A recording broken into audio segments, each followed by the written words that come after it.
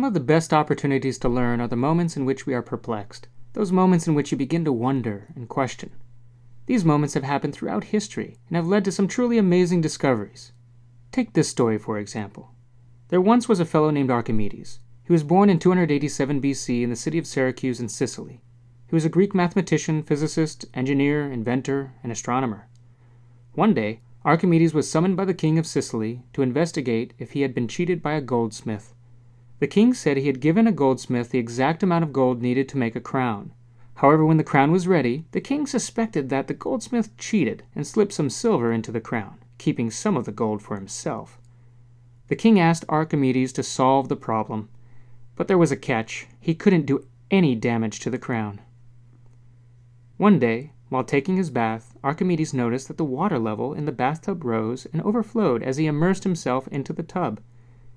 He suddenly realized that how much water was displaced depended on how much of his body was immersed.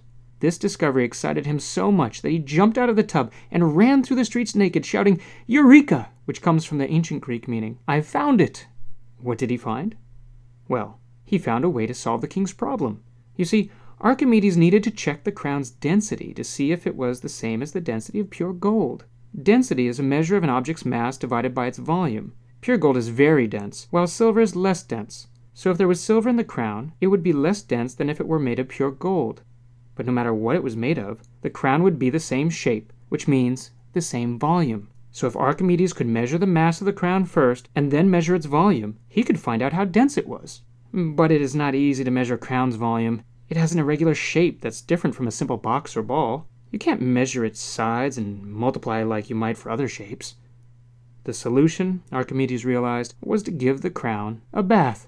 By placing it in water and seeing how much water was displaced, he could measure the volume. Then he'd calculate the density of the crown.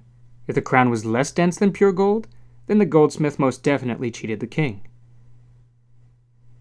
When Archimedes went back to the king and did his test, the story says, he found that the goldsmith had indeed cheated the king and slipped some silver in.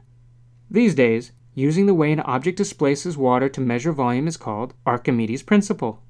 The next time you take a bath, you can see Archimedes' principle in action. And maybe you'll have a genius idea of your own.